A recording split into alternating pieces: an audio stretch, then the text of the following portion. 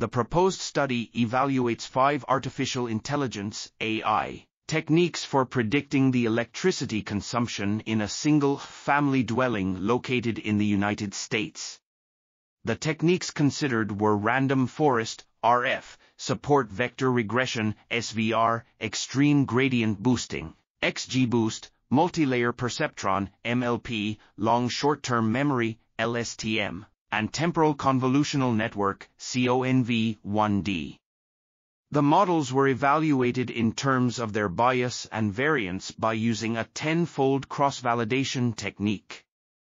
The results showed that the model with least dispersion was LSTM, which presented errors of -0.02% of mean bias error (NMBE) and 2.76% of root mean squared error (NRMSE) in the validation set and -0.54% of NMBE and 4.74% of NRMSE in the test set.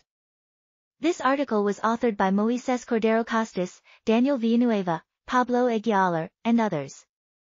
We are RTCLTV, links in the description below.